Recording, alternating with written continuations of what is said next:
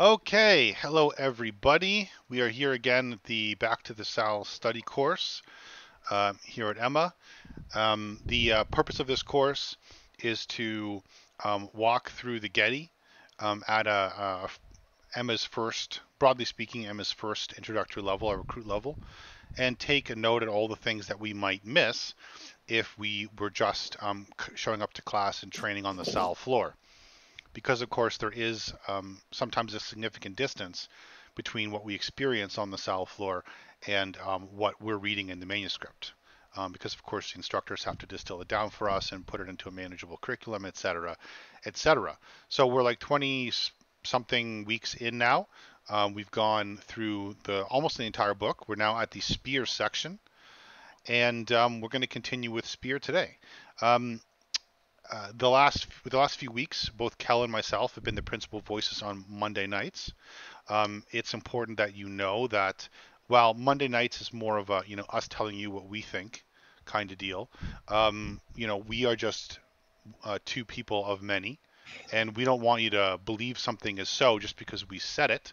We want you to be convinced by the same evidence that convinces us, and that's partly what we try to do in these sessions as best we can is to tell you what we think and why. Um, if you have any questions about anything in the sessions, please do say so when right away as soon as you can. If you have a question, chances are a bunch of other people have the same question too. So there's no dumb questions whatsoever. And For yeah. let me backtrack a bit. Hmm. For those of you that are waiting for my answers to the poleaxe questions, I spent about 2 hours on it today. I've got probably another 2 to 3 hours to put examples together and things like that for your questions. So if you still have any more questions about the poleaxe section, either direct mail me at krecuda@emma.org, or you can put them on the discus list here. I made a comment to Amber. I don't know if she's on tonight, but I made a comment to her because she said she had some questions but hadn't posted them. So I'm still working on it, and it'll come up, and it'll be one of these things like this Wikton Hour thing has provost sections and free scholar sections and stuff. And Aaron will be able to stick my comments about poleaxe into all of these sections Absolutely, I will. because That's why I made those he can sections. figure Yeah. all he Yeah. can figure all this kind of stuff out that I can't. Yeah. All right. So with all of that said, we are at the spear section today. So that's exciting. We're broadly speaking, we are in the second half of Fiore's Getty, where the first half seems to have dealt with the foundational topics of wrestling and dagger, and then of course a sword in two hands. And we also have some in between topics that tie the sections together: bastoncello, dagger and sword, sword in one hand, dagger, spear, and clubs, and etc. The book seems to be kind of in two parts, separated by the Segno page, which is central to our understanding of what Fiore thinks fighting and fighters should be. And then in the second half of the book, we have what seems to be topics mostly about combat in armor and full harness. We have the sword and armor section, the axe and armor section, spear, and then mounted combat. So we're on spear today. The spear section is organized in two parts. It's got three masters and then some plays, and then another three masters and some plays. And you'll see why it's organized this way when we get into it. But like we typically do with all the sections here in this course, we're going to take a moment to contextualize the spear a bit before we jump into it. So to begin, all the context about being in armor applies here. Obviously, this topic is spear in armor specifically, but the spear is a new weapon now for us. And Cal, jump in here whenever you want. So the spear that we're looking at, the weapon, is it's going to tend to be larger than the poleaxe and larger than the sword, right? Um, so it's going to stand maybe about as tall as you or a little taller, but not over long, right? It's not made for throwing, although you could throw it. Absolutely, absolutely you could. But it's a stout shaft of wood, maybe with langets, maybe not, with a point on it, and and it's held by a fully armored man here. Um, And mhm. it also has an iron shod foot. Yes, that's right. Like the poleaxe is advised to have, if I recall. And of course, the sword effectively has one because of the pommel. Um, the spear. So we saw with the axe that the axe had some elements of largo play, what we may call largo play, um, from earlier sections, right? In the sword and two hands section, we conceptualized the problem, uh, or Fiore conceptualized the problem by seeming to divide his work between two sections, gioco largo and gioco stretto, the long play and the close play. And so in the armored section, we started off with the sword and armor, which, as we saw, tended to live in the area of close play, though it could have elements of largo play in it.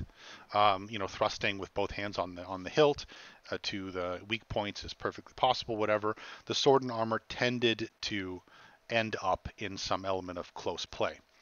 The axe definitely had close play elements to it, but we saw with the axe elements of largo play come back in, where strikes with the axe head, to the armor of the opponent could potentially defeat the armor. And isn't that interesting? And now we have the spear. The spear is longer than the axe, of course, longer than the sword. So we're still going to have an element of largo play with the plays of the spear. Um, but of course, we're also going to see some elements of close play as well. So, looking ahead, those of you who remember the axe section, we should expect to see probably some things similar, things that we're not completely unfamiliar with, but maybe a couple things that are a little different. Um, the major difference, of course, between the axe and the spear is the spear isn't going to be used in largo in a striking motion. So the spear is predominantly a thrusting weapon. It's distinct from weapons like what we see in the mounted section at the very end. It's distinct from weapon like this, the gavarina. Is that how it's pronounced? Giavarina. Giavarina. It's distinct from weapons like this, which are spear-like weapons, but they have a cutting edge. There's all sorts of hafted weapons like this. Kel had a good bit about this on Wednesday last week when the scholars did it. There's bill hooks and partisans and who knows. There's tons of different weapons that we have all these different crazy names for, that serve the purpose of being a long hafted weapon with a head that can both cut and thrust, or sometimes just even cut, right? So there's lots of weapons like that, but the spear section is that's not what we're dealing with. We're dealing with a predominantly thrusting weapon here. Okay, what else is there to say? That's probably enough. Do you want to add anything there, Kel? Nope. Perfect. All right. So now let's get into it. Okay. So again, like I said, the Fiore seems to divide the spear section into two parts: the first masters and the second masters. These two parts seem to be divided by where the spear lies. So, and we're just taking a look at this quickly for context. So in this first section where we're just about to get into, we're going to look at three posta, all which have the spear on the right side of the body of the master, and then plays that result from those posta. And then in the second section, we're going to have three posta with the spears on the left side, and plays that result from that. And that's how Fiore has chosen to organize this section. Okay, so I think that's all the context we need. Does anybody have any questions before we start?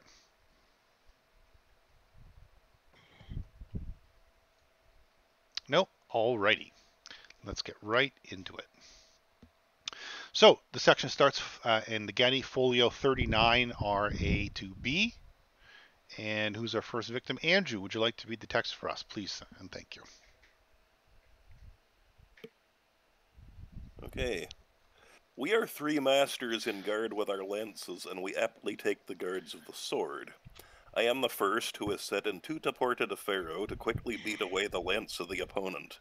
I will pass obliquely out of line with the right foot, and crossing his lance, I will beat it away to the left. As long as you pass and parry in a single step with your strike, this action cannot fail. Thank you very much, Andrew. All right. Here we are.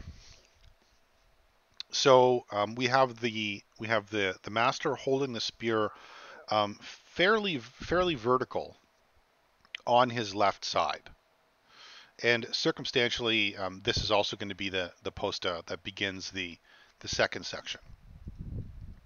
So on his right side. On his right side. Yeah, but on his right side. I just want to take a moment to talk about this because we haven't really seen a sword posta or an axe posta like this yet. So this is at first a little interesting, or it's a little unique at first glance. So this. Oh, one more note on the spear before I forget.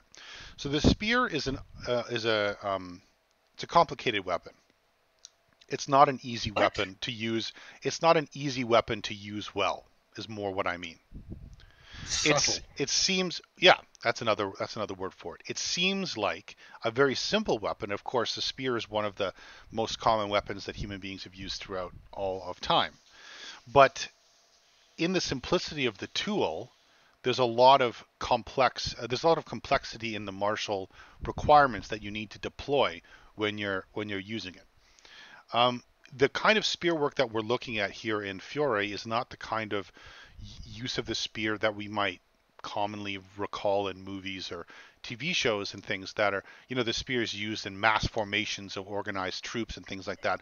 Obviously, spears have those uses, but the spear here is being used in a situation of personal combat, not obviously in a formation. And it's this context here of personal combat with the spear against a single opponent. At least in immediately, that's the subject that we're dealing with here. Strangely enough, just as an aside, one of the best depictions of spear play in a movie, and in like a Hollywood type movie with stunt fighting and all that, is oddly enough in 1980's Excalibur. Mordred fights with a spear against Arthur with Excalibur. And his spear work is actually quite good, considering the time and place. So I would suggest, if you can put up with the horrific soundtrack, rewatch the movie. There's that fight, and there's also the fight between Arthur and Lancelot, where Lancelot's first introduced, and he's fighting with a short sort of a spike thing, which I found absolutely amazing, and I made one, and I fought with it for years, and it was really a scream because people could not figure it out. But it's just the equivalent of a short axe without a long blade. But the point of it is, there were some interesting fighting choreographies created for that movie, which, considering its time and place, were quite novel. So, I mean, compared to what we do with Fiore's spear today, they're quite simplistic. But if you want to see what a spear can do against a shorter weapon, you can't go far wrong from that 2 or 3 minute clip of Mordred in his beautiful golden armor fighting Lancelot. Everybody here should we should just say this right here. If you haven't watched Excalibur right now, please leave, go find it and watch it, and then come back and get the recording because you have to watch it. You see Patrick Stewart with hair. Yeah, you do. It's crazy. And Liam Neeson's about 20 years old. Yeah, it's such a crazy movie. Amazing. Yeah. All right. So, so the spear vertical here. So, this is interesting to us because it starts to show it starts to give us some more combat logic that we're gonna want to know after we finish studying Fiore and looking at other things. Specifically, why the spear is placed vertical on one side of the body and the other, and this is how Fiore's organized his treatment of the spear, as opposed to showing the master with the spear held out in some aggressive way where the point's on line, etc., etc. So when you think of someone holding a shield, usually someone who's holding a shield doesn't hold it behind them or like above their head or whatever. Usually someone holding a shield holds it on one side of their body or the other. Okay? And when you see somebody holding a shield, the shield has to be on one side of the body or the other, or I guess I suppose square in front of you, but that's anyway. But where the shield is, that part of the body is covered, right? That's a very obvious and natural image that everybody has in their mind. Where the shield is, that part of the body is covered. So if you're going to attack somebody holding a shield, you're probably not going to attack somebody, at least initially, where the shield is, because the shield is covering that part. And it's precisely that logic that allows you with a shield to help control the fight, because you're telling your enemy, please attack me where my shield isn't. And that way I kind of know where I think you're going to go. So you're already bringing order into chaos. Now, incidentally, the spear is doing a very similar thing here. The spear is bisecting, or what Fiore is doing with the spear is he's bisecting the body, and he's saying, I'm going to hold my spear on my right side in this case. So which side of me are you going to thrust? And remember, thrust can be tricky, right? Thrust can be cavitated. Thrust can be, the target can be changed a little bit on entry. Thrust can be tricky. So what Fiore is doing here is he's holding the spear on one side of his body or the other, in the case of the first play of the other set. And he's refused. Well, he's refused in the second case. But the point is, what he's doing is he's saying, all right, look, you got a spear. Are you going to attack me on my right side where my spear is? No, probably not, right? You're going to attack me on my proffered, provocated side. And this allows me to put some predictability and order into my response. And as you might expect, all of the defenses and actions that are going to come from the poses on the right side, they're going to be moving to the left, right? And conversely, on the other side, they're going to be moving from the left to the right. And this is the basic setup that Fiore has with his treatment of the spear. Now, obviously, there's exceptions to every rule, but this is the first thing that we're looking at. This is the first thing we're going to notice. Okay. The second thing is that the Zugadoris here in the spear section are not scholars, nor are they masters, nor are they forming the posta that's being demonstrated. So Kel thinks, and I agree, that these are examples of common uses of the spear. And I don't think that's too controversial a point, broadly speaking, anyway. So that's also something that we're going to see as well, right? All right, what else? Lastly, what's actually going on in this play, right? So you'll all recall thrusting, of course, is not a new concept for us. We're aware of it previously. We know from the sword in two hands section that in the Largo, that Fiore talks at length about defending against a thrust, either exchanging the point or breaking it with the sword. So we know about thrusts already, right? The exchange of points, Folio 26 VA. So how shocking is it then that in this play here, we're going to do something that is similar, right? The thrust comes in. Fiore says he'll pass obliquely offline with the right foot, crossing his lance, beating it away to the left. And as long as you pass and parry in uninterrupted, oh, that's the first translation. As long as you pass and parry in a single step with your strike, this action cannot fail. And of course, once the spear is contacted, it's contacted point on line, and the follow-up thrust can then be put into the opponent's weak spot. It is the classic exchange of points, Yeah. schiambare de punta. Mm-hmm. So though it's a new weapon that we've never seen before, we're still on very solid, well-trod theoretical ground. We know where we are. We know what exchange of point is. We're doing it here now with a spear. Any questions about that? Nope. All right. Don't be put off by the fact that this comes to a point here. This isn't the point of the spear. don't think that. All right. The next guy, 39.r.a-b. Bruce. Oh no, Beatty. Beatty's next up on the hit list. Would you like to read this for us? Please and thank you. Yes, of course. I am situated in Mezza Porta di Ferro with my lance. My custom is always to parry and to strike. Come on if you want with your half lance or staff. I will parry while passing and strike you without fail. Any offline guard with a short lance or a short sword is adequate for waiting against any long-held weapon. Right-sided guards will parry, and while parrying, pass and strike with a thrust.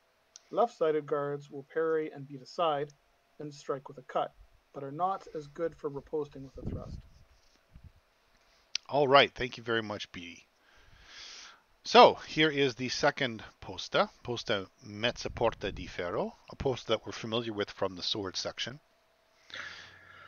And but it's yeah. full tutta Porta di Ferro in the sword section. Yes, that's right.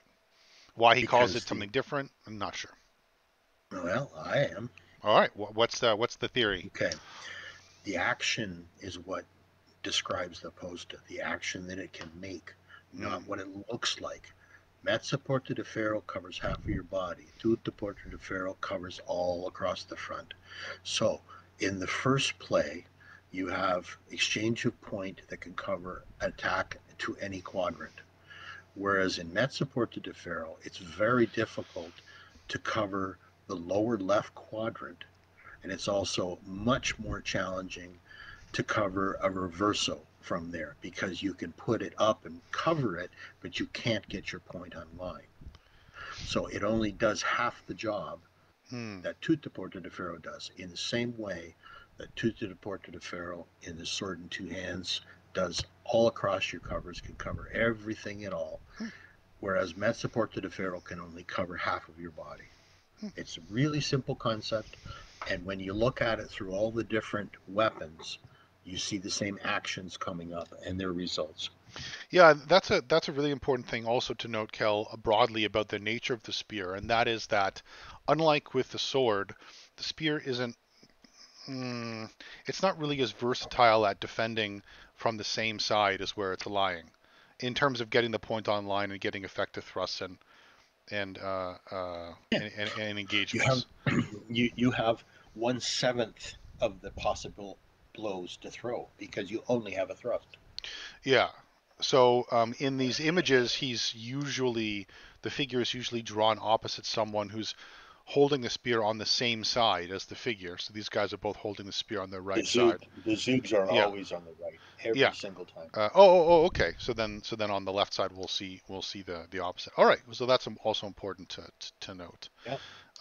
Yeah. And the difficulties of dealing with attacks on the same side as where you're lying with the spear will become glaringly obvious once you do it. And that's why the concept of for those of you in Toronto and Guelph, the concept of mirroring your practice, so that if one of you is lying on the right, you lie on the right, that sort of thing. No. Lie on the right and lie on the left against everything against the right. And then if you switch sides, you'll find that those same defenses don't work against attacks from the reverso.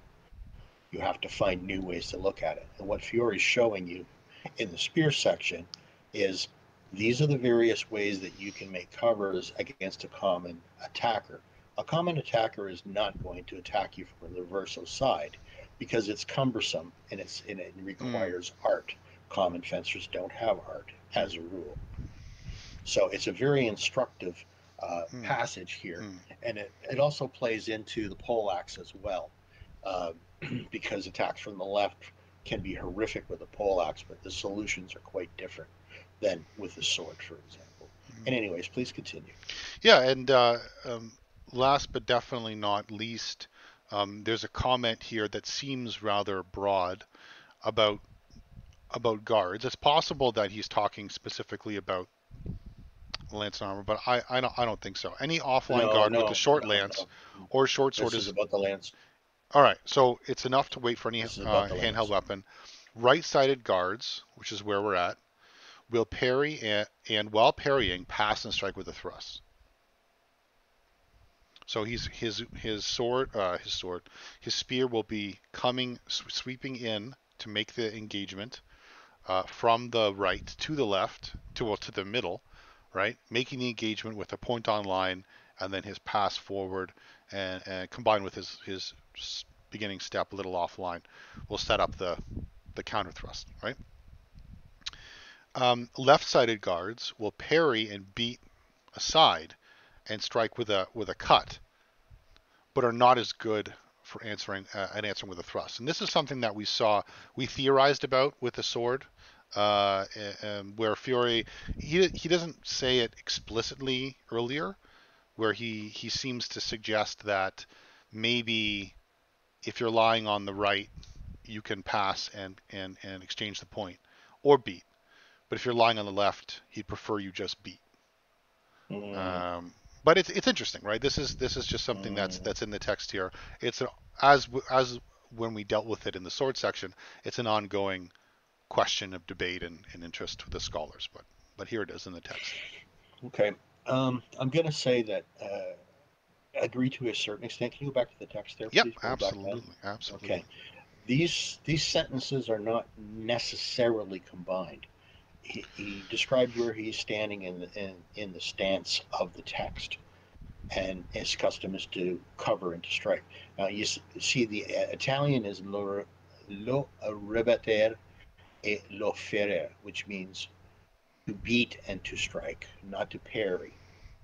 Okay, it's not the same word, right? So it's an interesting thing, and this is another Tom Leone Renaissance fencing, duo tempo fencing problem here. Most people don't understand the difference between parry and cover. Cover is something that allows you to make a middle time or mezza tempo strike while you're covered, whereas a parry is literally something set aside where you start and stop, and then you make your next attack. There is no, from the right here, there is no stoppage. It's all one motion, and he makes that clear in the previous stanza. All right. Now it says here any offline guard with a short lance or a short sword, and it's not a short like short blade, but a shortened or half sword, is enough to wait for any long handheld weapon. So what he's saying is it doesn't matter what long weapon's coming at you, a poleaxe or a spear or whatever. Any offline guard will work against a long weapon. And then he continues to say right side guides will cover, beat, and then pass off the line with a strike, right? So while parrying, pass and strike with a thrust. Left side guards will cover and beat aside, ribatere, and strike with a cut, but are not as good as answering with a thrust. That makes no sense, right? Because you can't easily cut with a spear. Yeah, right? I would tend to. Yeah. Okay, so when you look at this last text in Italian, e la guardia di parte is the play, the action. The sinistra from the left, cover, covrano, coverta.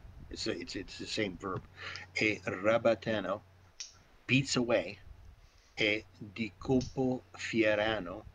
Now, that's not strike. That's not strike with a cut. It's strike like a cut.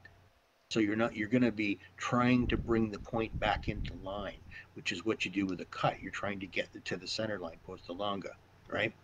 E non può mettere così in punta, but are not as good to make a thrust, because it's really hard when you've made a beat to get your point back offline. That Because it to is. make a beat, your point is offline. It's gone Mm-hmm. past the center line. Mm-hmm. So it's not as good to lay a thrust in with that.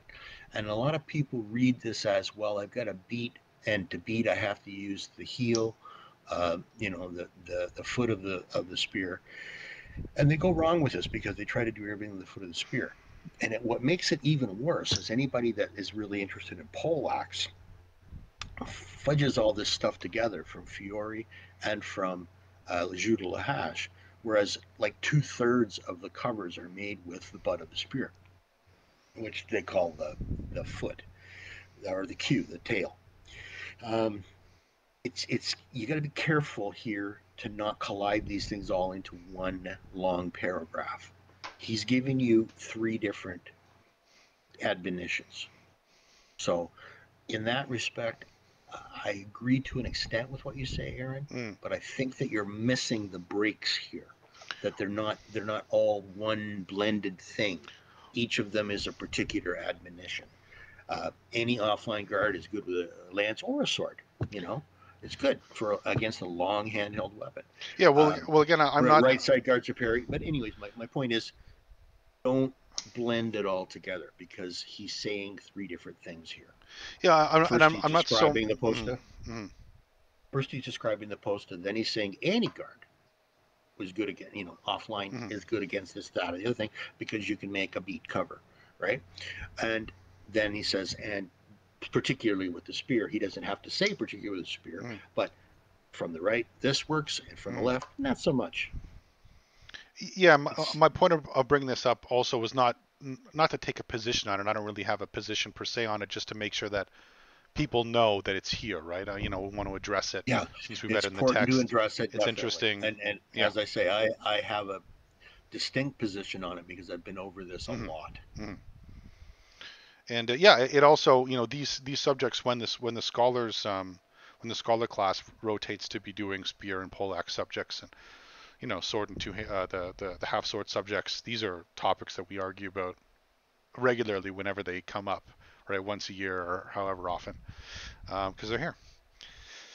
All right. Any other questions or comments about this I have a question. Mm-hmm. The hand position, is that with hands knuckles up, like holding a dagger?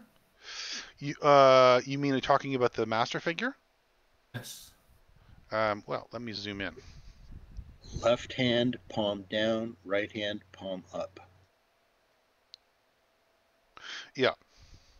Left hand palm down, right hand palm up. Yeah. Okay, that's good. Yeah. Okay. All right.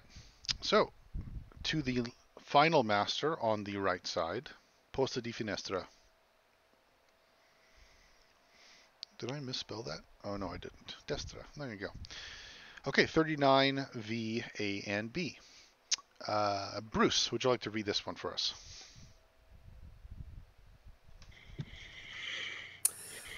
I am the noble right posta di finestra, always quick to parry and strike. Your long lance does not impress me much. I would wait for your long lance in the same guard if I had a sword, since this guard parries and slows down every thrust. I can easily perform the exchange of thrusts, and beating your weapon to the ground will work without fail. We want to finish our actions with the play that follows. All right, thank you very much, Bruce. Okay, so this is also one of the 3 posta that Fiore shows for us for the spear. It's probably one of the more counterintuitive for the new person to spear. It's the spear, especially a spear of stout craft, stout wood, and with a good spear handle there. It doesn't seem obviously to be. Well, it seems very instabile. Let's just say it seems very mutable. And in fact, of course, that is what it is, this spear is going to be it's going to be deployed as follows. I'm going to draw it out in an attempt to show you because it can be difficult to think about. This ought to be interesting. So, yeah, let's see if I can do this. All right. So the spear's on the right side here. Okay? It's on the player's right side. The thrust is going to come in as normal. What's going to happen is this end of the spear and this hand are going to shoot straight over here in front of the hip. Yeah, with a volta stabile.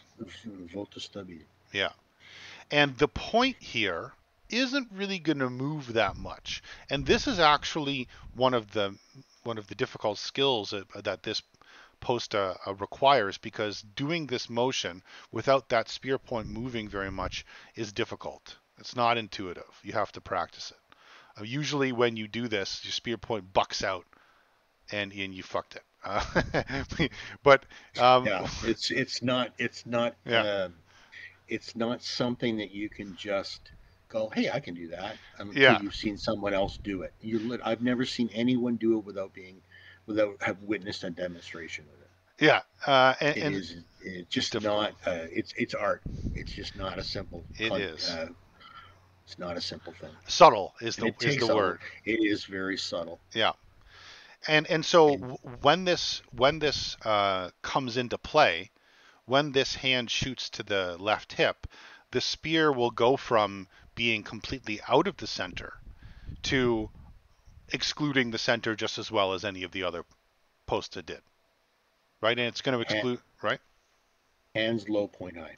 Right, and this, yeah, with this hand being the high hand, right? Yep. And so this hand is going to be on the shaft here, and yeah, that's. I mean, there's really not much else to say. That's the motion. If you can imagine that, if you can't imagine it, then there's something I can do for you. We'd have to do it, show it in person. But this is how this is going to kind of unwind. And the tricky thing about it is to make sure it unwinds on time. And in a similar way, Fenestra kind of has that aspect to it. If you're doing something like this, it kind of has a similar aspect to it to all of the posts that are point away, where it's fine to have a poster that's point facing backwards. You just got to make sure that point or that sword arrives where it's supposed to be on time. Yeah. So if you have comfort with Fenestra on the right with the sword in two hands, mm-hmm. you will understand this against a high thrust with another sword. You want to bring your point forward but not up. You want to bring your hands down as they come forward in front of your hip, and you create energy moving forward with the volta stabile. But your point has to be lower than the point that's coming at you, so that you can cover that point behind the head of his spear. The same way that you would cover between the weak and the middle of an incoming sword thrust high to your face or shoulder or neck. It's exactly the same motion, but because both are longer weapons and cover distance more quickly, they are much more difficult to judge. Mm-hmm. And obviously handling a sword in two hands versus handling a spear in two hands at crossed wrists is a whole new world. Yeah, and oh man, I can't. There's so many things about the spear. We didn't even talk about this. Okay, so another critical aspect of the spear that makes it martially complex in comparison to all the weapons that we've dealt with previously is the handedness of it. So if we look at the weapons that we've dealt with before, the dagger, the sword, the sword and armor and the axe to a lesser extent. There's some handedness change here, but mostly the weapon, the main hand that we have on the weapon we're using stays there, right? It doesn't change at all. It doesn't go flying. Of course, we can decide to drop the weapon that's always on the table. But generally speaking, the main hand on a weapon stays, and the offhand moves around or does whatever. But because the main hand on these weapons stays, we have a permanent fixture and understanding of that weapon in time and place, because the circumstance of our connection to that object do not change. There is no variation to it. There's no calculation to it. The hand is on the main part of the sword or on the dagger, and it stays there, right? With the spear, obviously, Okay, sorry. Sorry, Cal, go ahead. No change in your central structure. Yeah. With the sword in one hand or two hands versus the other two weapons, which are fundamentally structured differently depending on which hand leads. Yeah, you're right on track there.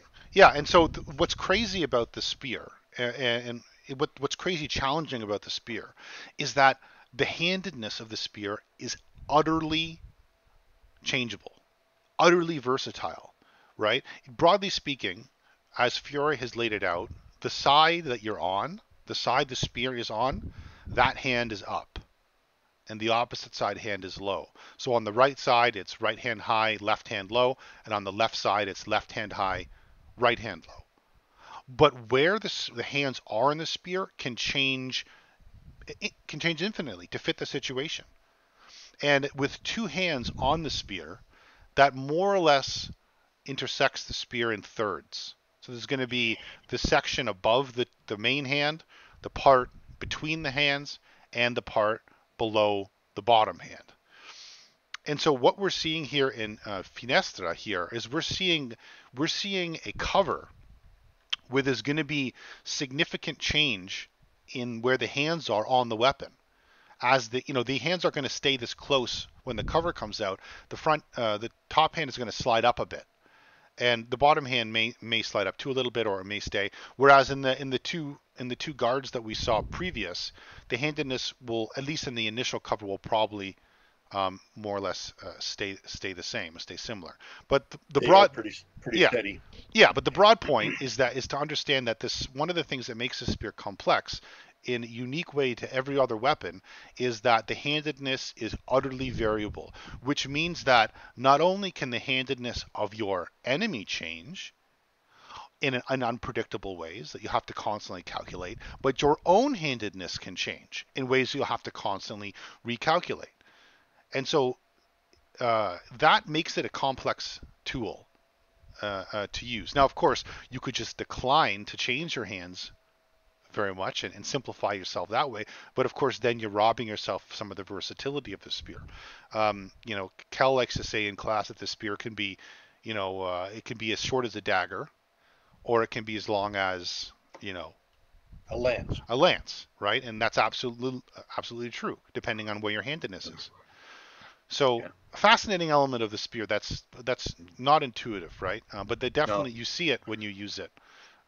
Very thorough coverage there, Aaron. Very good. Very good. All right. I hope that's the last.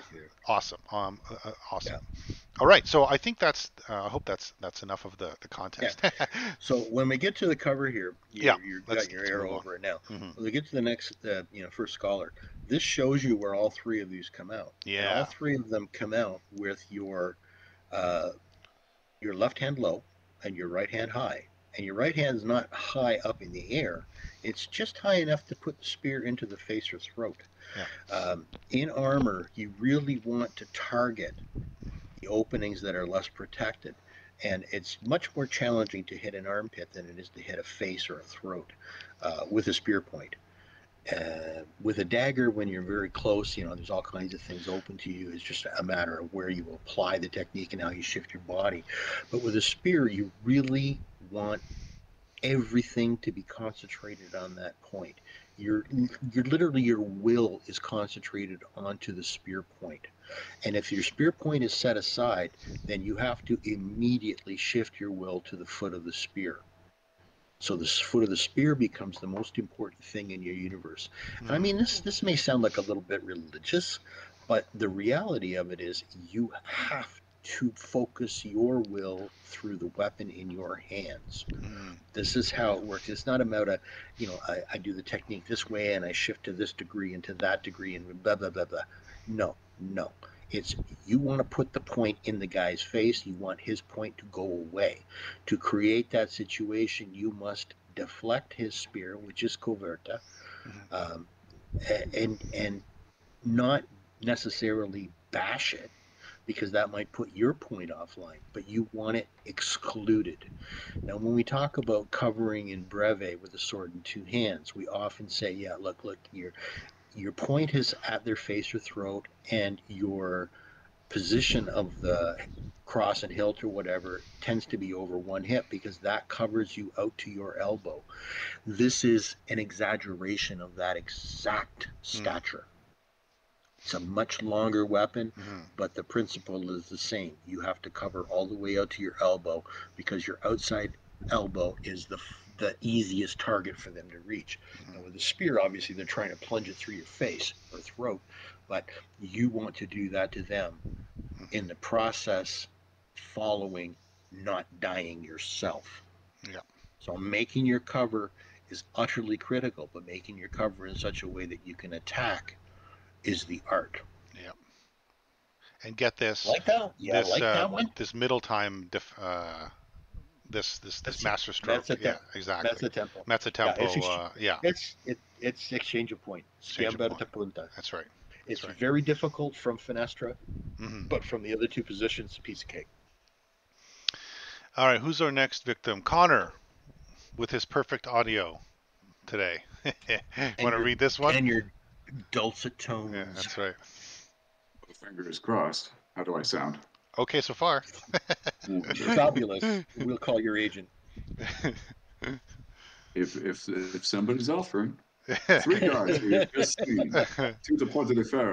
Porta di Ferro, Mazzana. And right, Posta di Finestra Soprana should finish their actions with this play. This play ends their actions and their art. Look at me strike the opponent on their behalf. Thank you very much, Connor. Yeah, this is Posta di Finestra Soprana high, above. Actually, in the on the way to the old Salle on DuPont, there's whenever I forget the words sopra and sotto, there's a bar called the Sopra or whatever, and it's on the second story of a building.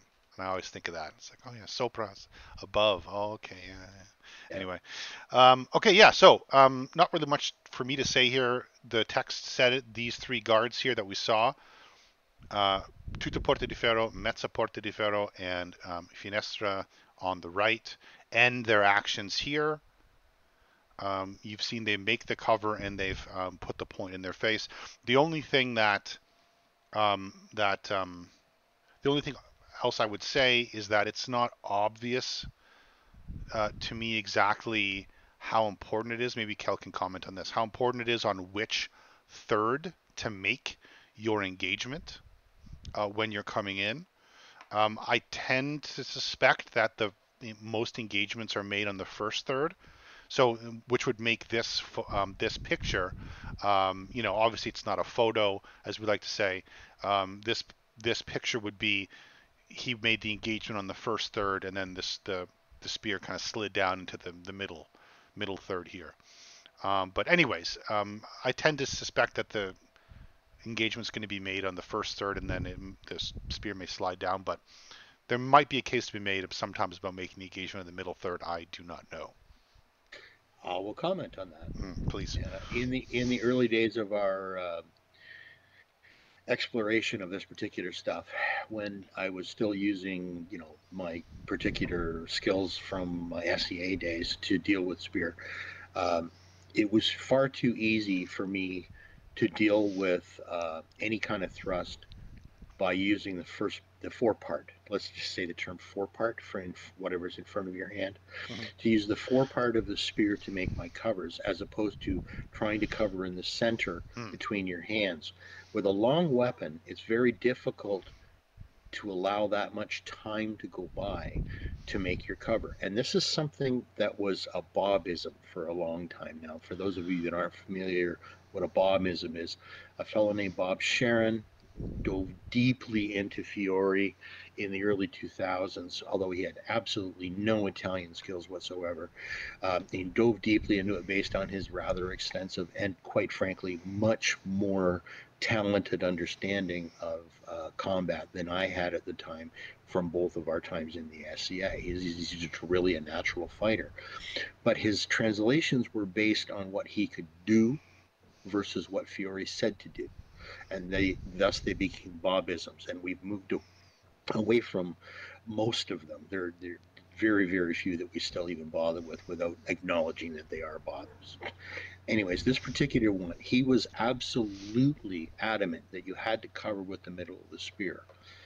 And waiting to make that cover with the middle of the spear got an awful lot of us stabbed unnecessarily. Yeah, that's late. So once I pointed out to him that I'd really rather not get stabbed, so I'm going to do it this way.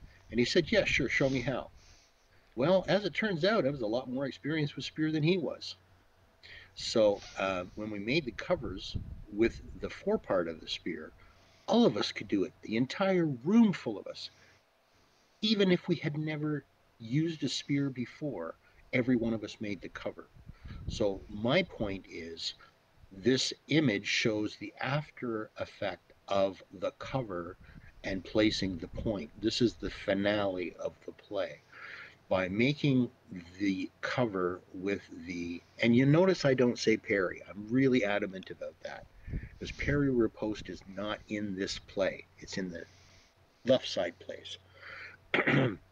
When you make a cover with the forepart of the spear, regardless of where your hands are placed, whether they're like knee distance apart or whether they're shoulder distance apart, you will make a cover and end up with your point on line.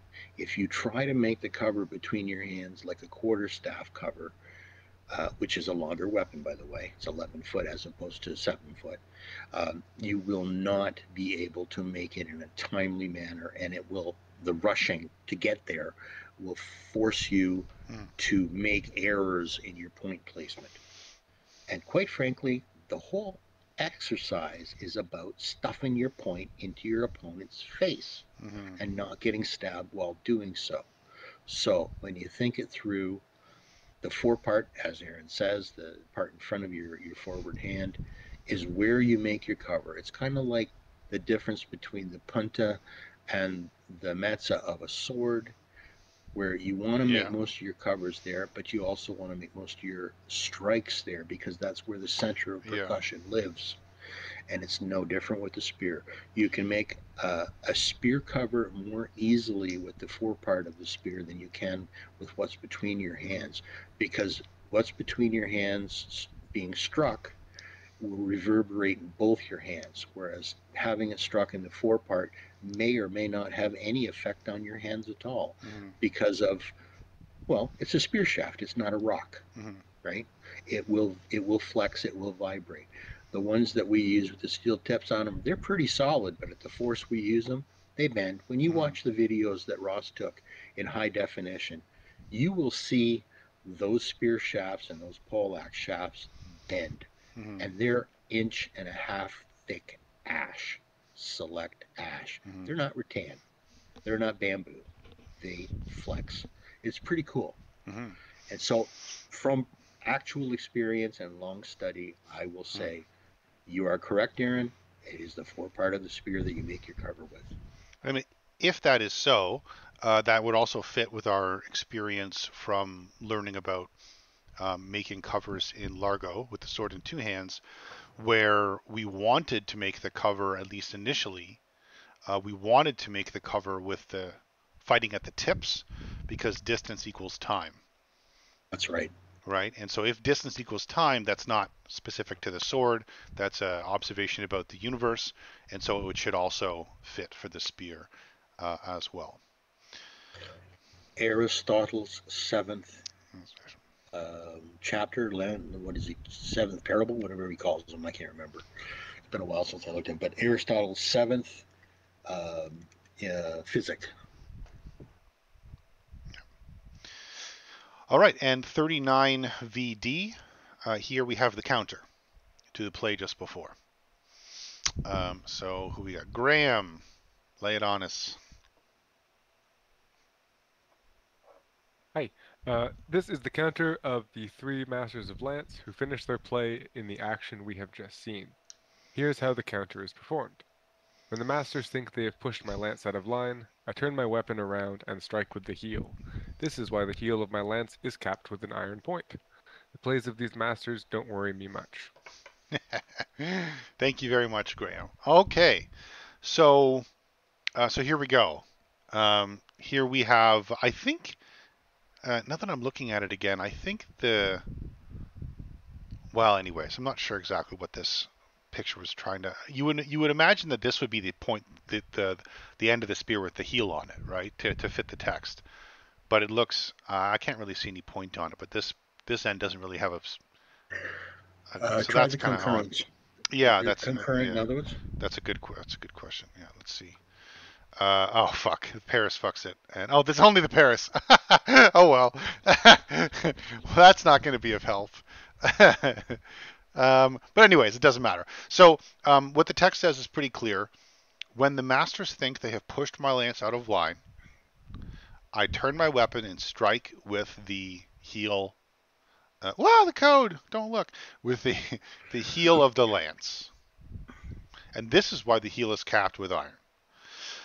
So the basic principle, of course, being that when the attacker is giving the thrust, giving the point, as they feel their point being pushed off the center line, they're going to respond proportionately by bringing their the heel of the spear back in and attempting to either strike with the heel or perform a useful play with the heel. We've seen lots of useful plays with the pommel and with the heel of the poleaxe, the pommel of the sword, and the heel of the poleaxe in the sword in two hands, the sword and armor plays and the action armor plays. So we're already familiar with some things we can do.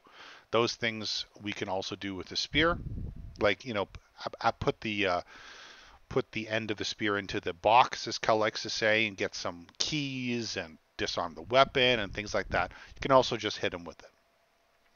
Yeah. I'd like to point out one thing here. Mm-hmm. This is a moment, just like in wrestling or in the Copo di Viano, where you use the energy of your opponent against him. Mm-hmm. You know that your point's going offline, and your mind has to be flexible enough to realize that things aren't going your way in that split second. So the point's not going to hit. Well, immediately add some energy to it. So your point's going to your right. Add some energy to it with your left hand, and you'll bring your foot, your heel. Cal says the heel, as Aldo pointed out a couple weeks ago. The heel, you'll bring your heel into line, and that creates a beat. So if you have a beat, you're going to set him aside in some way as he set you aside originally. And this is literally like a heartbeat or two difference. It's so fast. Yeah. And then you slam him. You either work the box as Aaron pointed out, or you slam him in the side of the head. Because when you do your beat with the heel of the spear, it's going to turn him to his left. He's already working that way. He's got some energy going that way because that's how he makes his cover. I mean, you would. So you know that he's going to try to do that. And if he's managed it on you, then you immediately add a little bit of energy with your lower hand, which is left in this case, and increase his wide space. So then you've got an opportunity to slam him in the side of the head, or work his wrist, or work his elbow, or any of those number of things. Myself, if you beat somebody's spear point aside, you're going to probably go off their vambrace and gauntlet.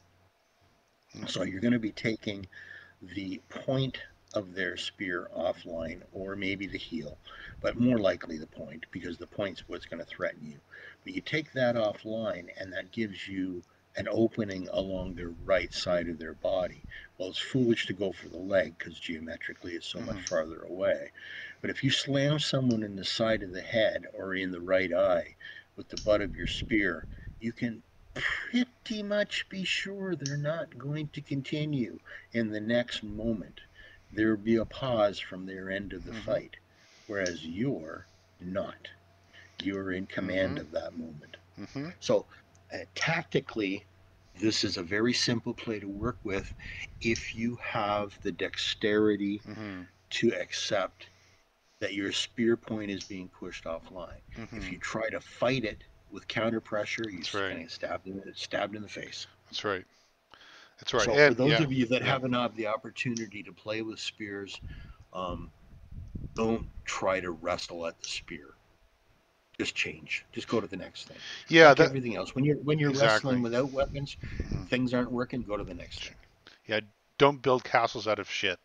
Sand castles out of shit, as Brian likes to say. That's a good one. That's a good one. I like that.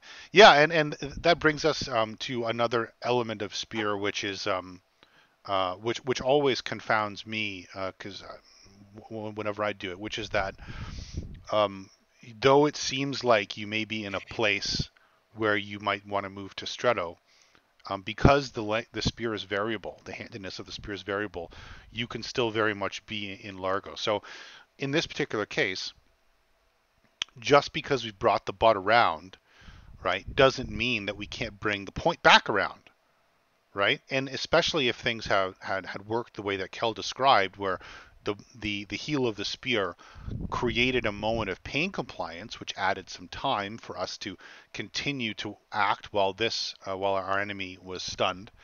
We might decide to use that time to bring the heel back, bring the point back online, and thrust again, while still maintaining the distance. So that's, we could have chosen to go into Stretto and maybe try some work in the box, or maybe even attempt an entry. We could have chosen that, but we could just as easily in this moment, this archetypical moment here, continue in Largo. So subtlety, absolutely. I can't think of a better word to describe this. Really, truly, what's going on here. Yeah. The really classic response to this is, they took a poke at you, they set your point aside. Maybe you were probing, whatever. It happens. Maybe you're probing and they took a stronger, a more committed cover than you were prepared for. So it set your point offline. Well, if you were probing, then you're not really committed to begin with. So you've swung the spear up with a step, change feet. Either you step back or you step just a little bit closer, like an acrosari as opposed to a passing step. From that moment where you've struck them and stunned them, you can take a passing step back with your forward foot, the left in this case, and slam your spear, the forepart of the spear, down upon their upper arm, on their vambrace. Oof. It will drive their point completely out of line and plant it like a target bullseye into their face. And I have done this more than once. It is not a difficult thing to do. The most difficult part of this entire play is being relaxed enough to allow yourself to be set aside and change sides. If you fight with tension, if you fight with attempts at strength, you are going to be defeated by your own mistakes. And this is all in armor, remember, right? It would be hard enough. God knows it'd be hard enough to do outside of armor. But with all of this in armor, jeepers. Mighty painful. Jeepers. Out of armor, this would be broken arms. No, but I mean the actions are subtle. It'd be difficult enough if you weren't encumbered. If you wanted to train this out of armor, just in like fencing garb, and used a really lightweight spear, with both ends, like the ones we have or we had in Toronto that are now in storage, but you'll have again soon.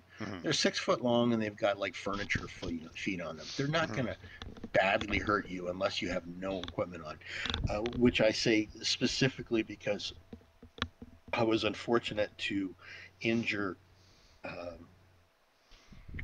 Sorry, I'm choking here. The last mojito is empty and dry, so I get thirsty. I grew some Cuban mint. It's so wonderful, curly mint in with the mojitos. Ooh. Anyway, Anyway, So Leander was playing spear with me on fight night, and we were trying not to, go very hard because they do hit. They're solid shafts. They do hit fairly hard, and he zigged when he should have zagged, and I tagged him like in the sternum, knocked him down, and he ended up with a lightly cracked rib. It wasn't bad. Like he didn't I have to didn't get know taped that. up or anything. Oh yeah. So what does he do? He gets back up and he looks at me. He says, "Well then," he goes in the armory and puts on his coat of plates, and comes back out and continues the fight. I love the guy to death. But the fact of the matter is, when you make a bad mistake with a spear, it sucks. Yeah.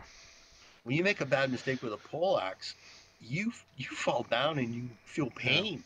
Like, I don't like playing poleaxe in just fencing garb, even at half speed, because if one of you zigs when you should zag, it's bad news. I know that several people have wanted to play poleaxe with me at half speed, and I'm really careful about who I want to do that with, because even if I do the right thing, I can't necessarily pull the blow. Mm-hmm. Whereas with a spear, I can generally pull the blow. But even then, he walked clean into something that I didn't expect. He did exactly the wrong thing, naturally enough, for someone that has less experience with a particular weapon. And now he will never make that mistake again. But it's great that this is the quality of an EMMA scholar as far as I'm concerned. He picked his ass up off the ground and went, fine. Went in and got his coat of plates, strapped it over his padded coat, and we continued the fight. It took a couple minutes, but we continued the fight because he's a scholar of EMMA, and we're just not going to give up that easily. And there was beer in the fridge, I'm sure. So everything was fine.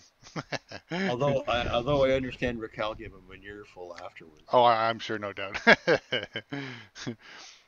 All right. So with that said, we're on to the second set of masters. I do have a question about. Oh, that yes. Mm-hmm. Sure. Yeah, please.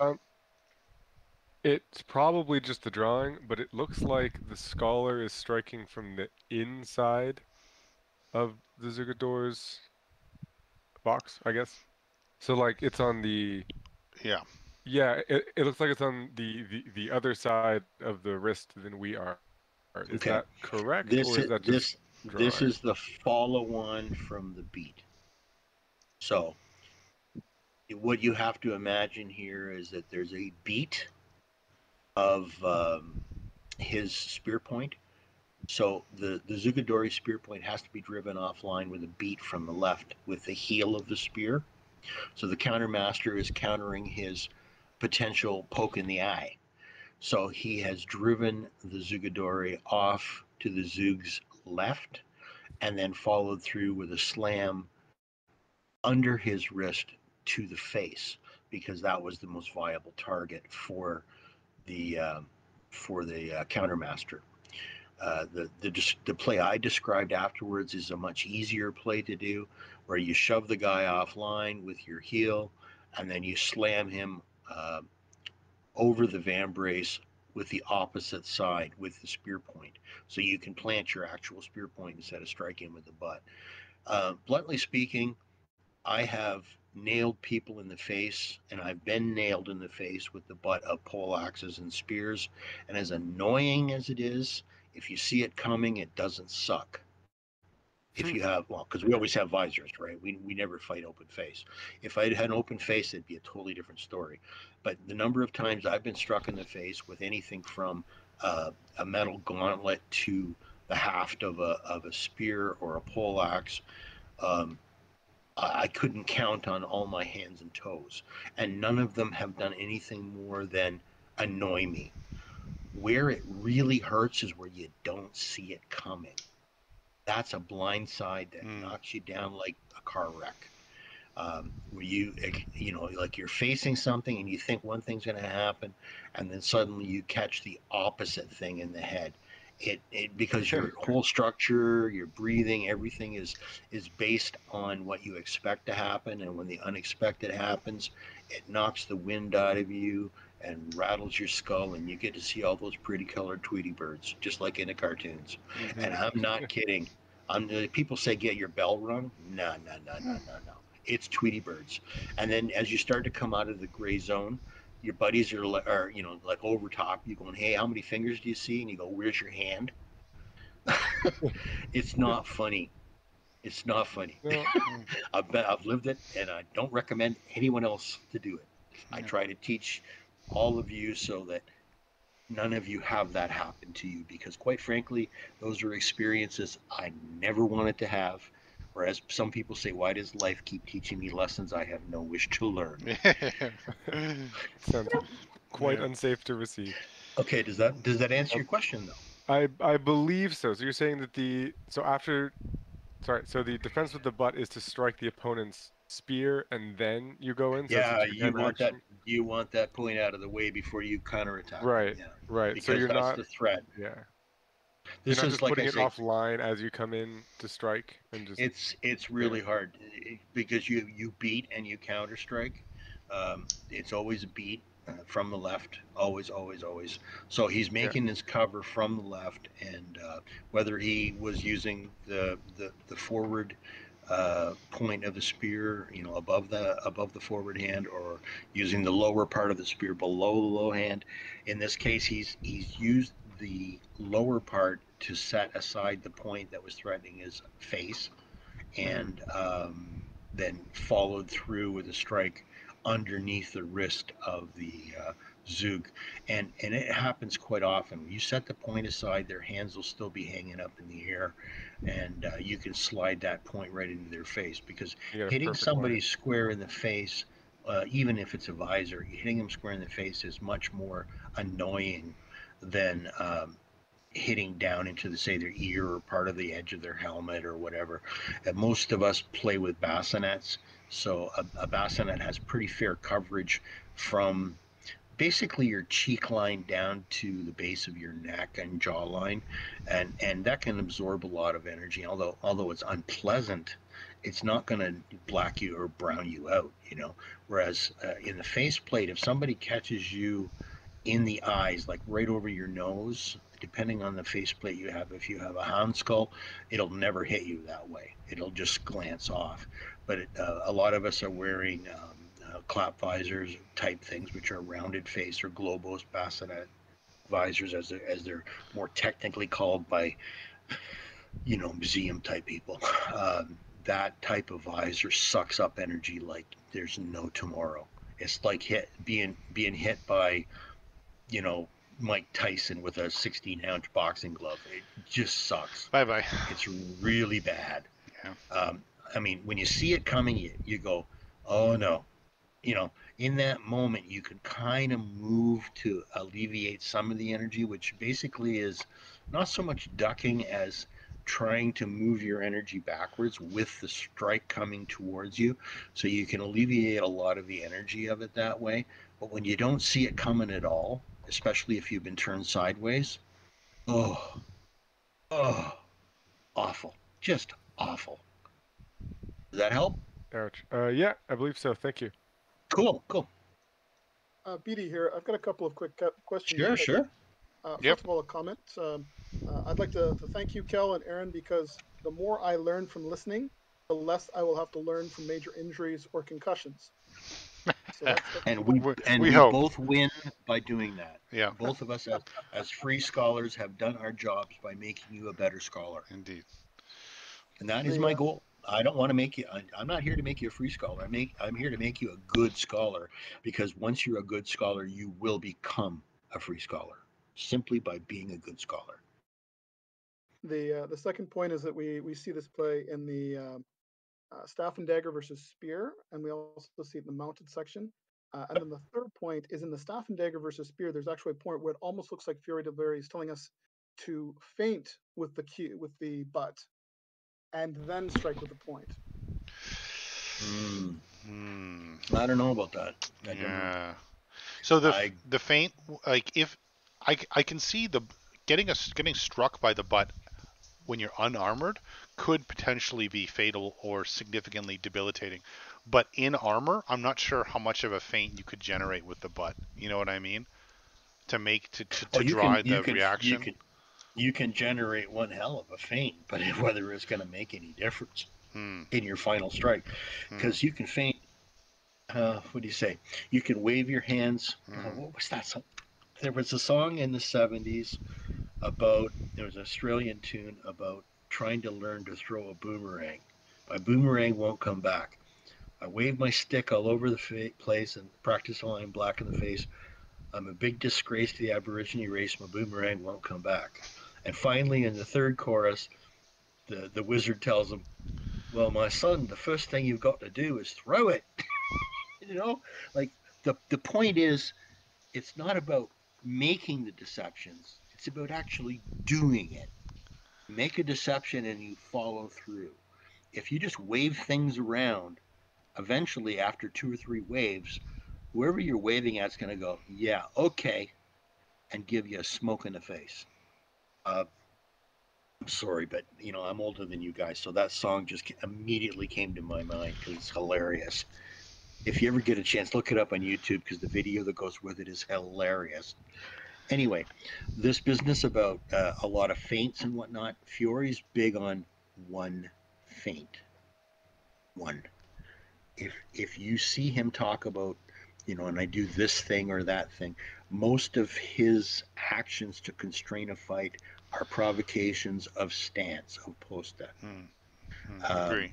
Very, very few of his are actions of blade work, whereas things like cavitation, calazione in Italian and Bolognese stuff is huge, but that's also very particular to the sword in one hand and occasionally the sword, 2 swords in each hand, and in case of rapier.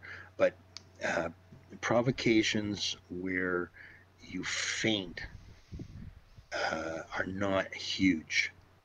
They're not so big in Fiore. Yeah, he doesn't talk about them too much. Yeah, no, he's pretty direct. He's pretty direct. Yeah.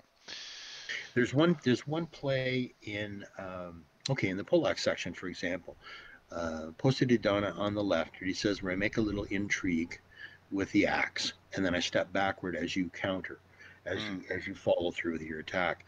And that is the most clear single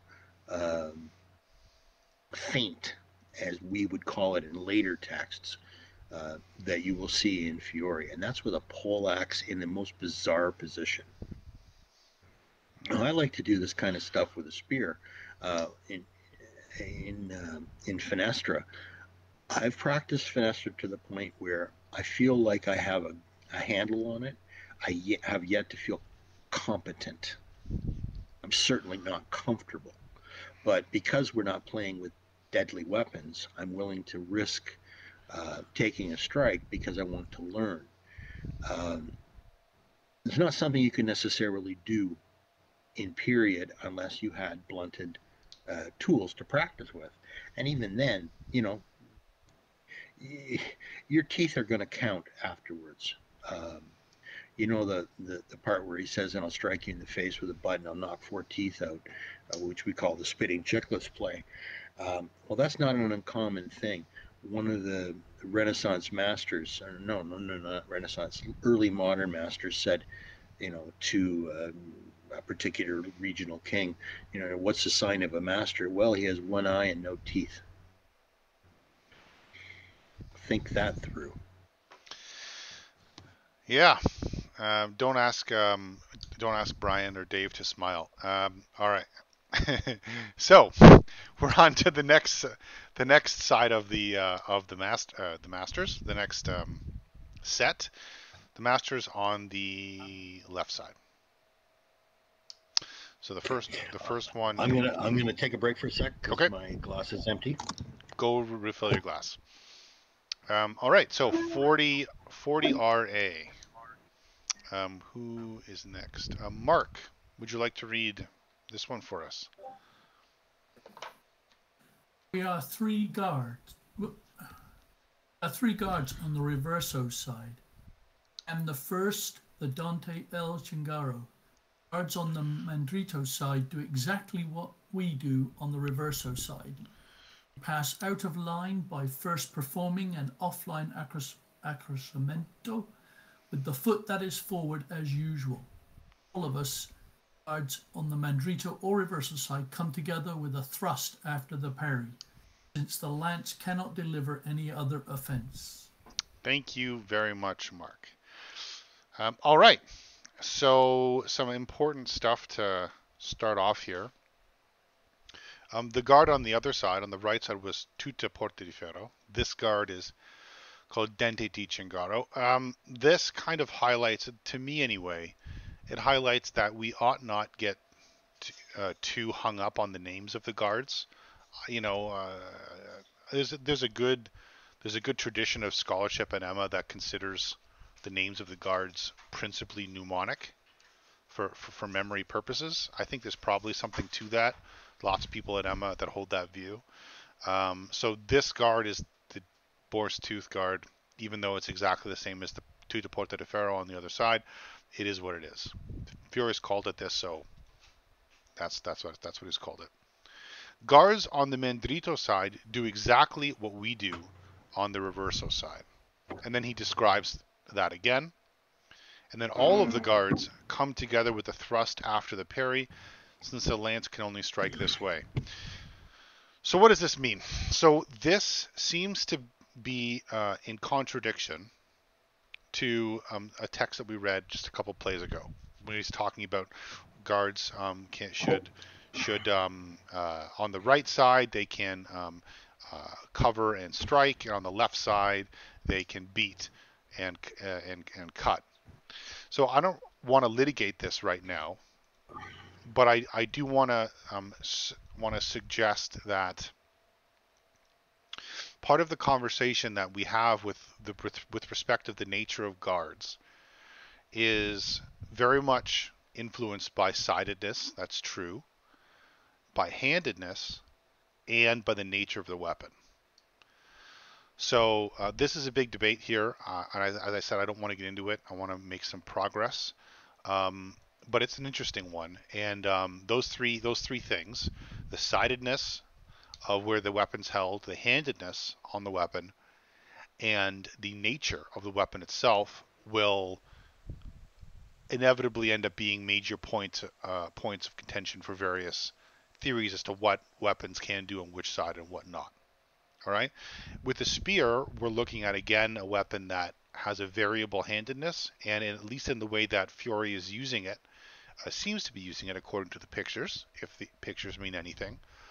Then the symmetrical human body has the spear with the hand high on the side that it's on. So the way that Fiore is holding it, and the dimensions of the spear, obviously, are identical in these pictures, whether on the right or the left. So isn't that interesting? But broadly speaking, again, sidestepping that debate, he says here the action is going to be the same as the action in tutte porte di ferro, which is to pass offline and with the foot that's forward, and then make the cover. Any questions about that? Great. We already kind of covered it before. Again, in this case, he's refused. In the other guard, in tutte, he wasn't refused, but he's holding the spear very much on one side, which I suggest is a tactical strategy to control the possible places that the enemy can attack you. If the spear is on the left side here, he's unlikely to attack you on the left side. So that simplifies your action. It's more tactical speaking. It's a provocation to constrain possible attacks. Excellent. Yeah, that's exactly right. Yeah. Okay. Moving on to the next guy. All right, 40.r.a-b. Here we go, which is vera croce, true cross with the spear. The number of people over the years that have said to me, Fiore hasn't got a clue about spear. Look at this play. Not a clue. He'd be dead. Makes me laugh. It just makes me laugh. Because they're talking about their experience in some form of LARP or SCA or, Not Battle of Nations, obviously, because they're using the thrust. Or as the Russians say, no pricks allowed. Uh, it's it's it's kind of comical because anyone that has only looked at the pictures could possibly say that. If Yeah. you've read the text and you've worked through the entire material, this makes perfect sense. And yet, for somebody who's walking in and trying to find a flaw from a standpoint of zero knowledge of the material, this particular play is one that I've had the most discussions about over the years. And the simple answer is, well, what do you think happens next? Oh, he stabs him in the hip. Well, what do you think if the guy with the crown was to move backwards and swing the spear into the other guy's spear and then ram it through his eyes? What? Well, how do you get that? And then I point to the text above. They say, well, I don't know what that says. Well, that's because you haven't studied it. Therefore, your opinion is invalid. I'm a prick, so I can get away with it. Yeah, and that's why you're not allowed in at the Battle of Nations. I don't think many of us would be. we're too elitist, quote unquote. I have played with a few people from the Russian or the Ukrainian Belarusian guys that play out in Mississauga. We used to have them come to the camping event, and they were like, we just beat the shit out of those guys. Well, this is what they're telling people online. We beat the living shit out of you. And then when somebody brought that back around to us from, say, Germany or Czechoslovakia or whatever, said, yeah, they played their game, and we didn't stab them in the face and kill them. Yeah. And they go, what? But you can't thrust. No, they can't thrust. They wanted to play with us. Like, duh. Yeah, anyway. And speaking of fair play, Amber, would you like to read the text for us? Please and thank you.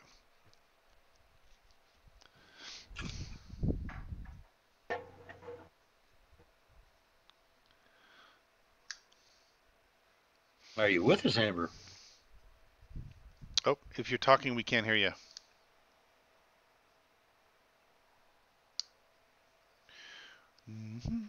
Oh, we might have an audio issue. I'll read it. Okay, go ahead. We'll get you to the next one, Amber. Amber, remember to send me the questions you had thought, right? Oh, she left. She's critiquing her audio issue. Oh, and I skipped over you, Kel. I apologize. You read this one. No problem. I'll read it. I'm waiting in Posta di Vera Croce. You are too close to me. Play fair. I pass backwards with my front foot, the right, while beating your lance out of line to my right. My point won't miss while yours will. Awesome. Thank you very much, Kel. Okay. 40.r.a-b. All right. So this one, like Kel said, this play gets a lot of attention. Gets a lot of scholarly chewing and gnashing of teeth and whatever. So let's look at it a bit. First of all, let's look at the posta. And again, I'm going to just point out these conversations, these debates. I'm not going to litigate them here, but I want you to be aware of them. So the first thing to note is that this is not symmetrical to the play on the other side, at least not obviously by the picture. And this is interesting because what we have here with these two sets of masters is we have two postas. We start with two postas that look the same and end with two postas that look the same, right? Di Cingaro here, though named different, looks exactly like, or looks almost identical to Tutta Porta di Ferro, and Finestra on the left looks, is almost the same as Finestra on the right. But here, in the middle, we have with the masters on the right side, we have Mezza Porta di Ferro, looking like Tutta Porta di Ferro with the sword. But then we don't have the same guard, at least not obviously, on the left. We have something else. And that else is we have True Cross, Vera Croce. And this guard we're familiar with from the sword and the axe. And this guard, Vera Croce, looks very similar to the vere croce guards in the sword and the axe. So what that means is that it's unlikely that this drawing is a mistake. It's called vero croce. Other guards that look exactly like it elsewhere in the book are called vero croce. It's probably meant to be drawn this way. So this has sparked a discussion as to what this guard is, or what we should think about this middle position on the left side. And some take the view that we should just consider this perhaps a mistake and just mirror the guard. So we have mezzo porta di ferro on the left, on the right, and on the left, and chalk this up to an anomaly, or say, yeah, okay, sure, maybe you could hold the spear in vero croce from the sword or the axe, whatever. That's one view. Another view is to say that no, this is in fact drawn very purposefully, and Fiore doesn't have, for a reason, he doesn't have this guard repeated on the left, and this play is specific to this guard. And there's other opinions in between and whatever. So that's an interesting scholarly discussion surrounding the mere posta here. Okay, and then there's a circumstance of the play, what's going on here. So again, a running theme in this whole treatment of Fiore we've been doing these last 20 plus weeks has been the debate and often conflict, tension rather is a better word, between the text and the pictures. And one of the tensions in the pictures has always been perspective, right? And, whether or not we can look at an image, say, whatever this or that or whatever image, and we can make judgments about how close or far one figure is from the other, right? That's been always an open question. So in this image, we actually have a play. That's true. We have a play, but we have a play where the figures match the text insofar as they seem to be drawn intentionally close together. And that's very interesting. That's very interesting and noteworthy. So the play again here is the guy's waiting in vero croce, but the Zugdore is too close to me, and not in a sassy way, right? He's too close to me. The master, or the master, is going to pass backwards with his front foot, which is the right. So he's refused here, but that's the right foot's still the front foot. He's going to pass backwards and bring his lance online as he passes backwards, and affecting a beat, right? Affecting an exchange of points, a better way to put it. So he's going to do the play that we're sort of familiar with, this exchange of point situation. He's going to attempt to end in that way, but he's doing it in the reverse and not going forward. So isn't that cool? It's very simple, really. Yeah. He's facing a much longer reach weapon. Yeah, and that's also a potential factor in here as well.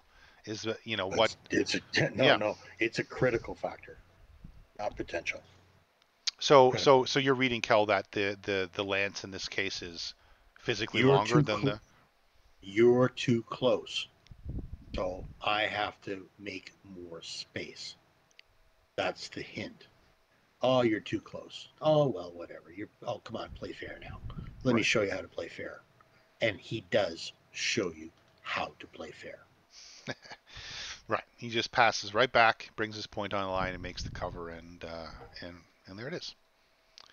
And strangely enough, this works equally well with poleaxe or with sword. Mm. If they're too close with the sword, you do the same footwork. Mm-hmm. This is alternative footwork to make true cross happen. Mm-hmm. The crossing itself and the threat that it creates are the same in all of the weapons, whether shortened sword or poleaxe or spear. Mm-hmm. It's great. It's awesome. This is concurrence that works backwards and forwards. Mm-hmm. If you don't work through the entire manuscript, you Mhm. don't get the whole story. It's critical. Mhm.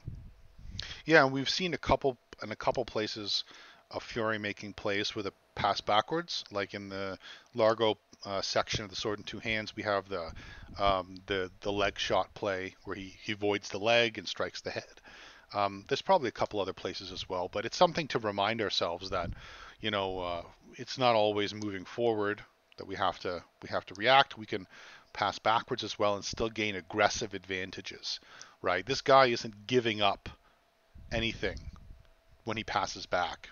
He's giving up some some space, I suppose. He's passing back, but it's not passing back isn't a non-aggressive thing. Quite the contrary.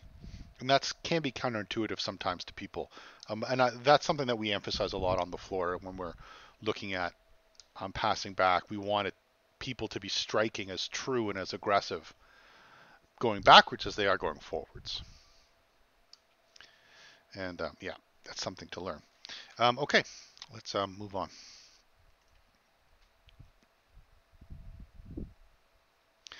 All right, Finestra on the left, 40 RC in the Getty. Oh, this is so hard. Yeah.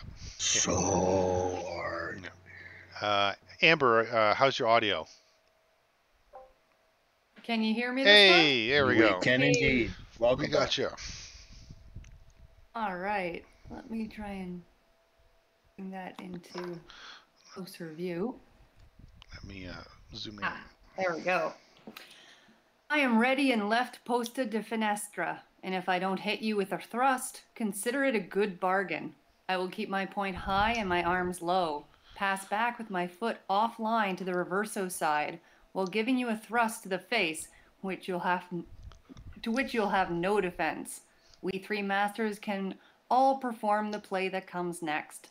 If you're once at the receiving end of it, you will not want to try it again. Oh, Fiore, you sassy devil. All right. Thank you very much, Amber. It's like Muhammad Ali giving the little punch in the face as he steps back from people, eh? Yeah. That's you right. Take that with you. All right. So this is such massive sass. Pass back. Pass with my blah, blah, blah. I'll keep my point high, and I'll pass with my back foot offline to the reverso side while giving you a thrust to the face.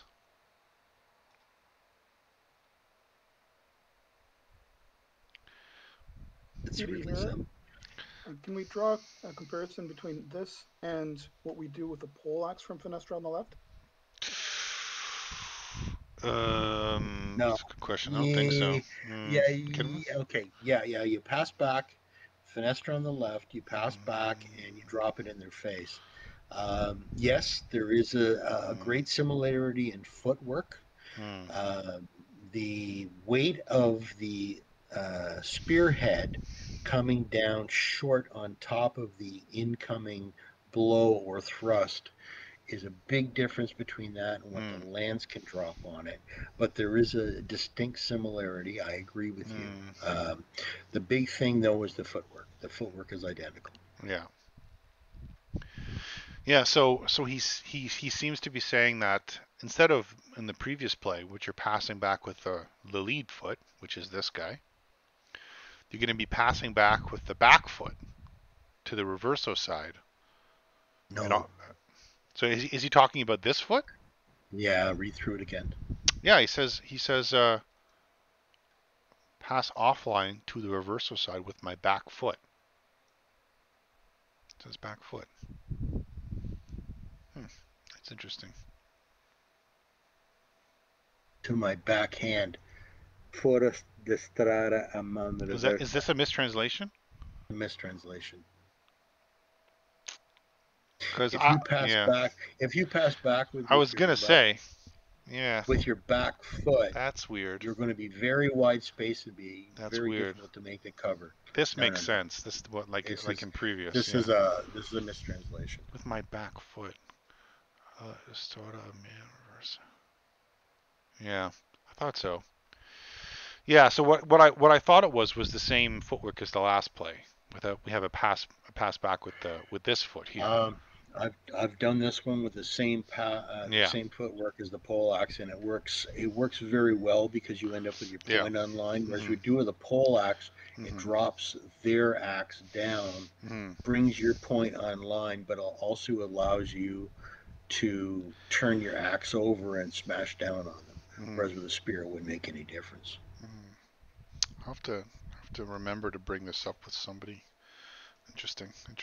All right, yeah. So let's just ask Aldo. There are issues with in the armored section, as Aldo pointed out to me, like more than 10, 12 years ago. In the armored section, there were 2 cases where Tom had the bodies wrong, like he had transposed the him and the he type of thing, like the Zug and the master or the countermaster, whereas Tom had transposed the 2 and nobody seemed to catch it. And we talked about it, and supposedly it was sorted out in the 2nd edition, but in this particular one, no. If you take your back foot, it can't be bad. More, make an accessory backwards, no, it doesn't work. It's not a pass either. Anyway, all right, cool. That's some good fodder for us later. Yeah.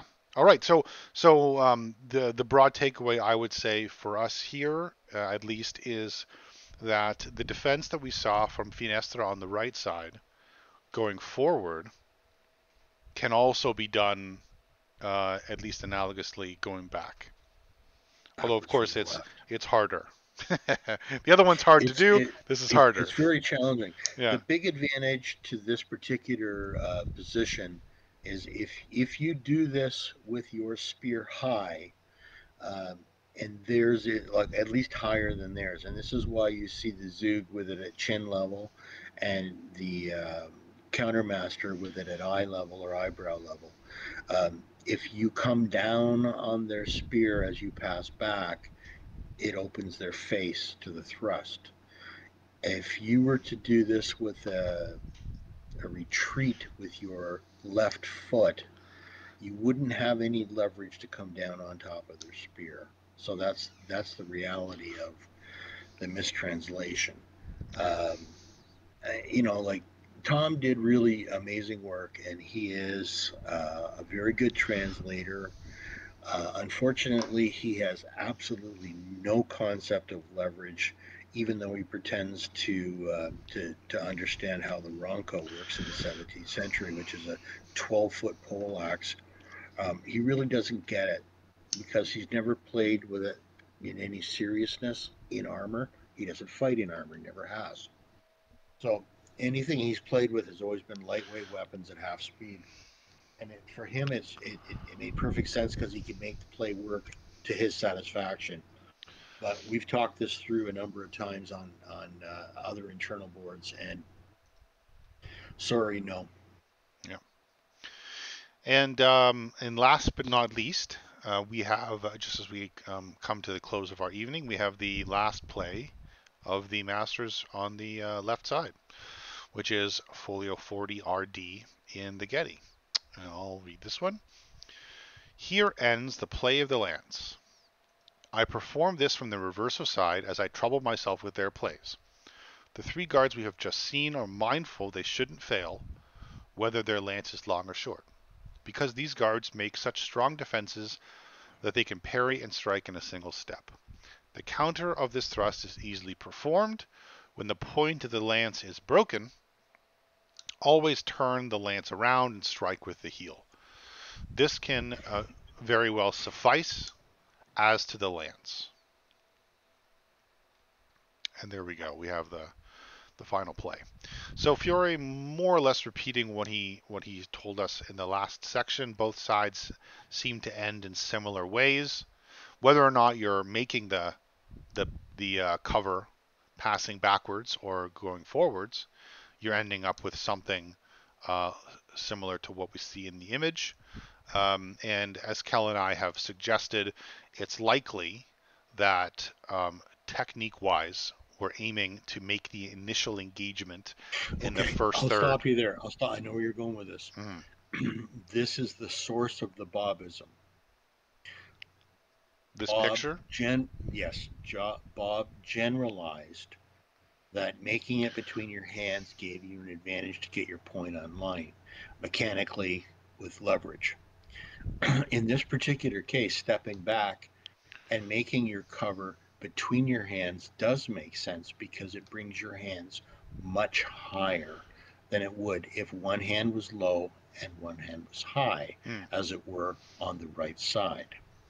This particular cover should be made between both of your hands, the same in poleaxe, a thrust and poleaxe. So if you make this between your hands, you can use that cover as a pivot point or a fulcrum to swing your point in line. So instead of having to deal with a beat of the heel, this allows you to bring your point online without beating their weapon aside, but up.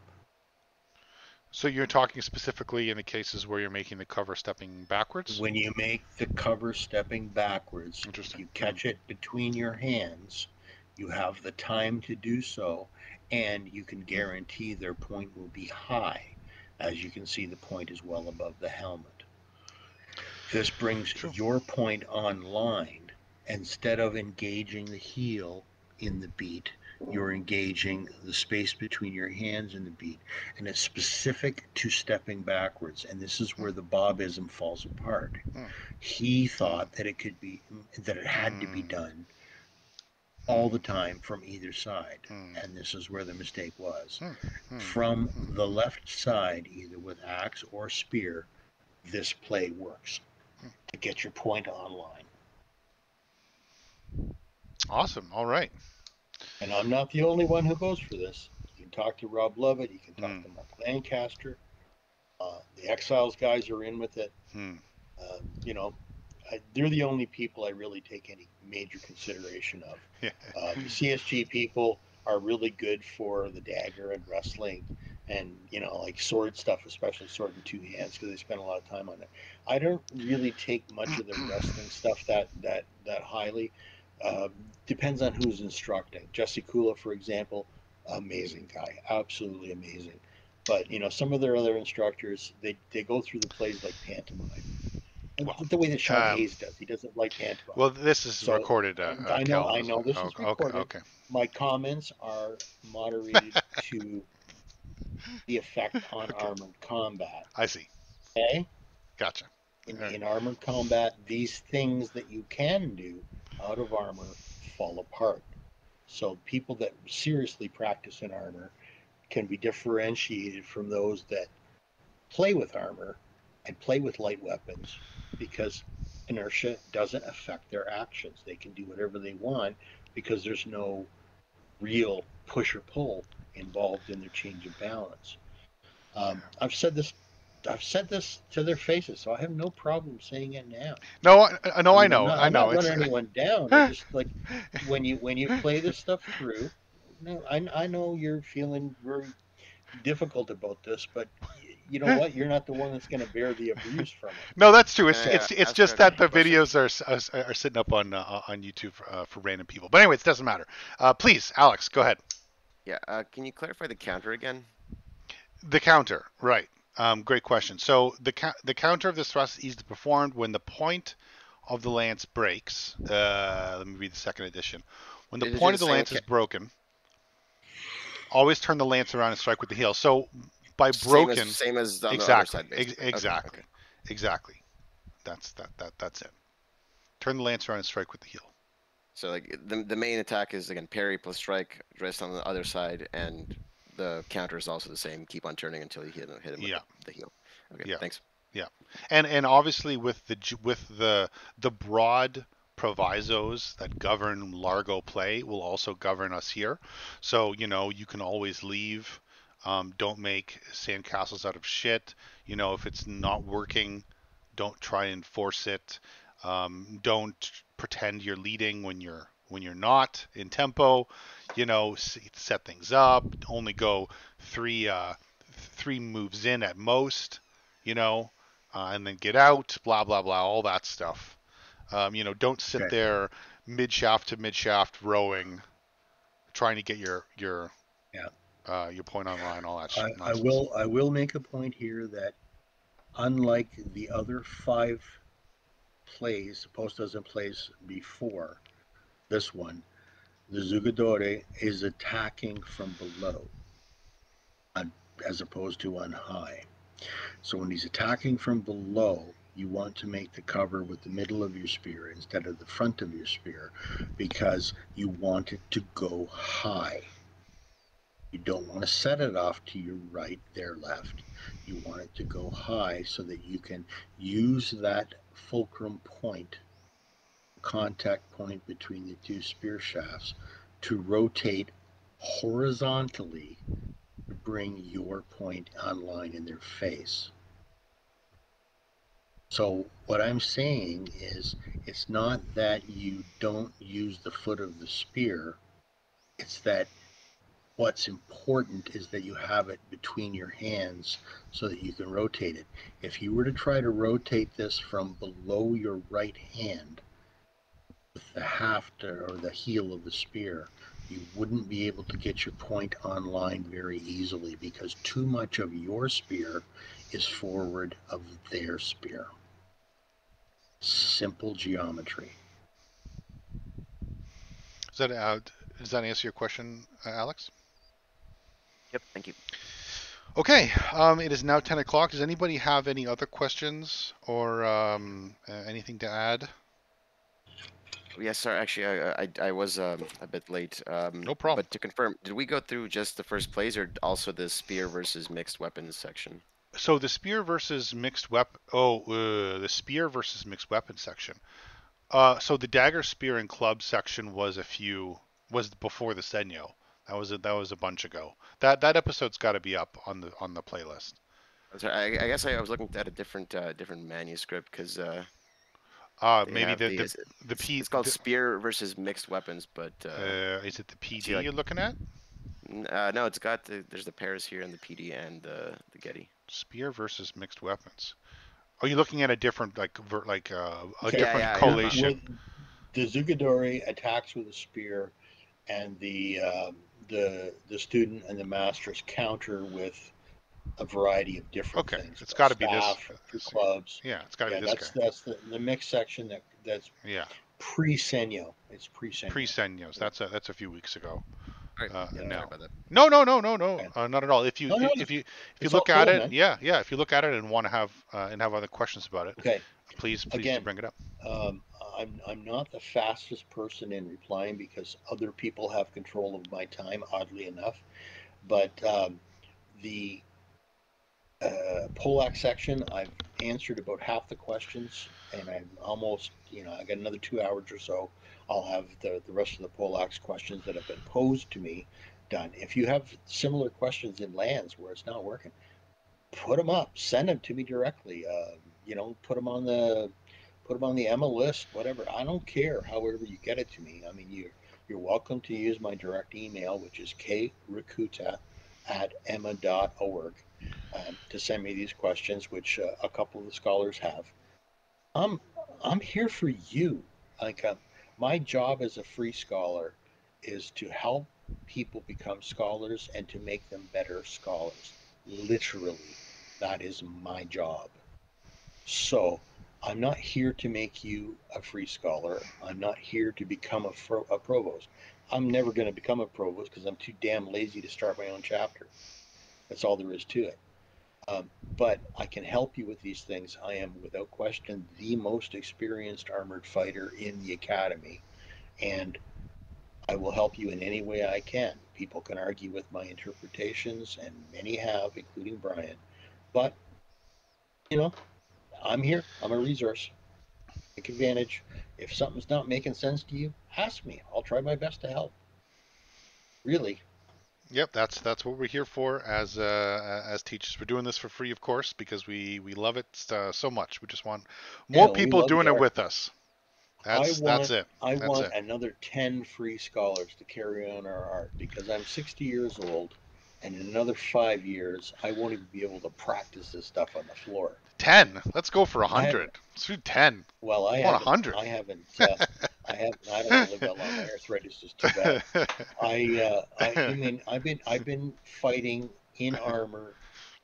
My first single combat was in 1978 in armor. So I have a wealth of experience in all sorts of physical combat in and out of armor, as well as military experience and stuff. I'm happy to answer questions. Fiore is my major study, although I do work with MS 133 and I'm extremely knowledgeable about the Jeu de la Hache. But asking questions about that stuff demands so much technical knowledge of actually fighting in armor with an axe that it's difficult to just answer odd questions because they're too long. Yeah. It just takes too long to explain the basis of the answer. Fiore is much simpler to explain in that respect because he's just straightforward, just totally straightforward. Yeah. And on that note, we managed to eat the whole spear section today. We made some good progress. So Good stuff. as Fiore says, let that suffice for our treatment of the spear. It will be online in a few days.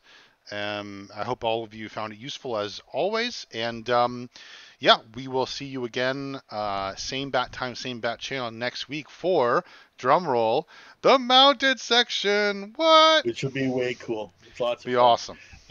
Okay, Amber, if you're still there, whatever questions you had about. Okay, cool. Whatever questions you had about poleaxe or, for that matter, spear in addition, hustle it up and pop them over to me. I haven't got any time tomorrow, but on Wednesday I'm going to spend some more time finishing the questions that other people have asked in the last couple of weeks because I want to get this stuff down on paper before I get into my next big project. And I got something coming up in August, so let's do it. Yeah. All right, everybody. You guys have a wonderful evening. Be safe, be healthy, get vaccinated so we can see you all back in the Salles sooner than later. Also, keep your eyes out for restart announcements and information. Yeah, Toronto could be happening in the near future. Keep your eyes out, ears peeled. We're getting there. All right, everybody. Have a wonderful night. Folks. Have a great night. Take care. Thanks, guys. Yeah, thanks a lot. Have a good night.